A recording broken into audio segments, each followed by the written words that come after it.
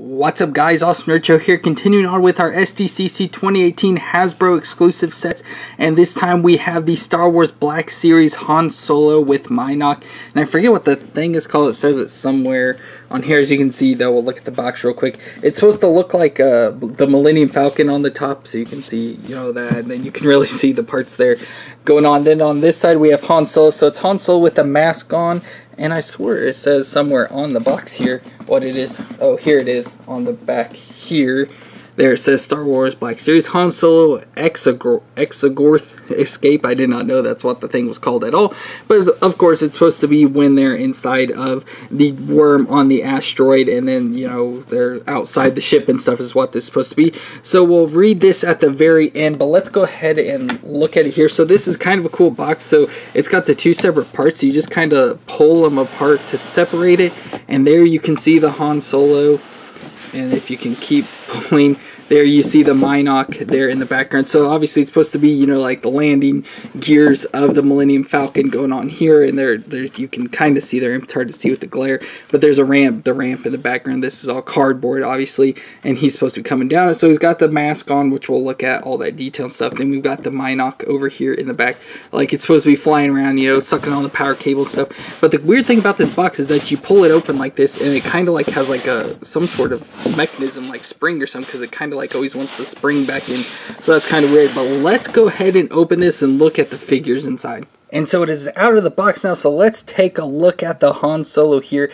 I think this looks just super cool. So here we have his look. Of course, this is, I guess, I don't know like all the details about this, but some stuff doesn't seem right to me, but I don't know all the exact details stuff. But this is supposed to be, the outfit they had on after leaving Hoth, and so obviously he doesn't have the big giant like fur coat or coat with the fur on it and stuff that he wore to go out into the snow and stuff, but he's got the same sort of outfit he was wearing.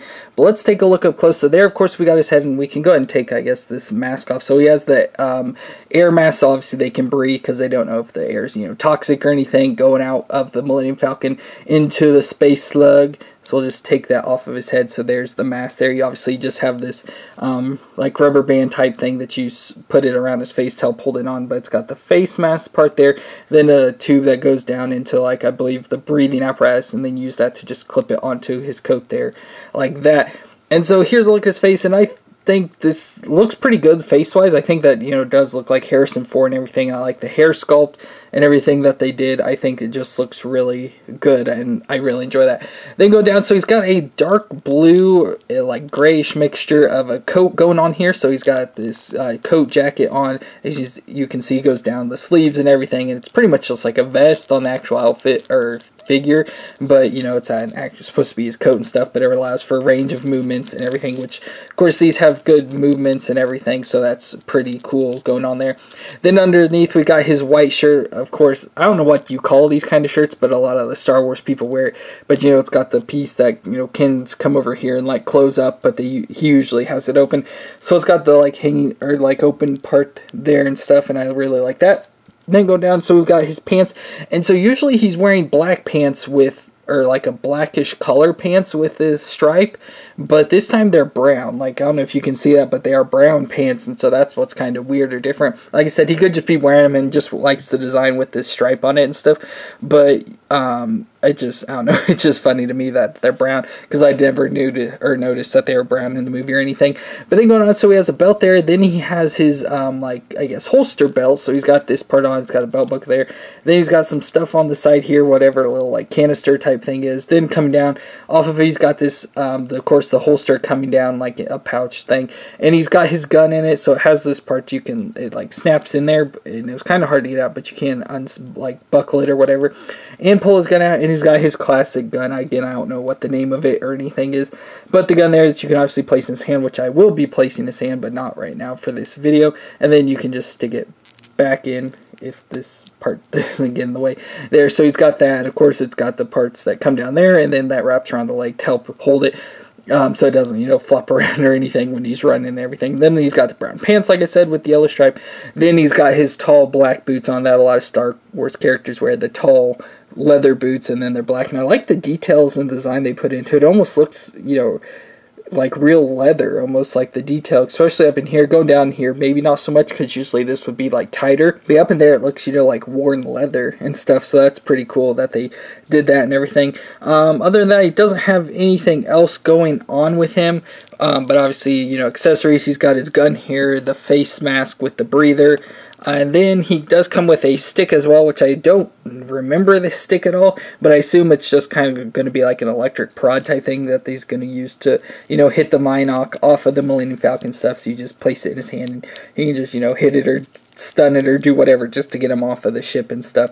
And so that's pretty cool. I really like this figure. I think this is my first Black Series Han Solo figure, so that's pretty cool that I got this. You know, it was in stock on the Hasbro shop on the day they went out and stuff.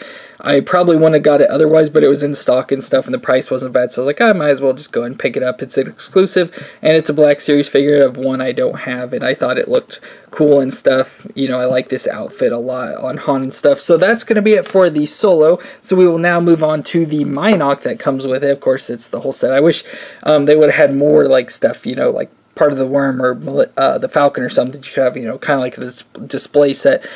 But anyways, we've got the Mynock here, which is just, you know, like a bat type figure, and again, it likes to attach to the Millennium Falcon and suck on the power cables and drain energy out of the Millennium Falcon. But here is an up closer look. It's hard to, you know, get an up close look, but there's a look at its sucker there. So it's got the mouse sucker with, like, you know, looks like a mop head or something, like the weird mop head, you know, like attached to it there. It's a suck on and stuff. Then it's got all these what seem to be like little feet or just some, so it may, like, you know, like crawl on the ground and stuff, or because it may suction, and then all these little legs may move, so it may, like, you know, move it up the side of the ship and stuff. So that's kind of cool, but it's, you know, just a weird figure. It comes out to a point as a tail, so unless these are its feet, which I assume they are just by the look, you know, kind of like a worm or something has little feet like that. I assume that's what that's supposed to be, would be its feet there, but I like how it comes out to the point on the tail. Then we've got to look at its eyes there. So it's got like a hammerhead type of face, you know, the hammerhead character face going on there with the eyes coming off the side, and then of course that's like the mouth and head region there, and then the back and the arms coming out with the wings, which I like the wings because it's an all brown figure, so it's, you know, darker brown, lighter brown, even lighter brown color inside there and stuff. I just like all the mixtures of the brown, but I like the wings how you can see through. You can, you know, you can see my hands through and stuff, so that's really cool, and I like that. So that is pretty cool. I really enjoy this. This is another reason why I really wanted this set and everything. So that is cool, and you can see the scales and everything going on the back there, so that is awesome. So that's going to be it for this Han Solo and Mynock SDCC 2018 Hasbro exclusive set. Of course, that came with the Han Solo from, I forget what they call it again, Han Solo Exogorth Escape. Of course, I just call it the Space Slug on the asteroid, but it's him in that sort of outfit with the gas mask and the stun stick, and, you know, he's got his gun and everything, and then of course the Mynock that's sucking on the power cables on the Millennium Falcon. So I hope you enjoyed this review of this Hasbro set. I thank you for watching. Don't forget to subscribe to see more of our videos, and we'll see you next time.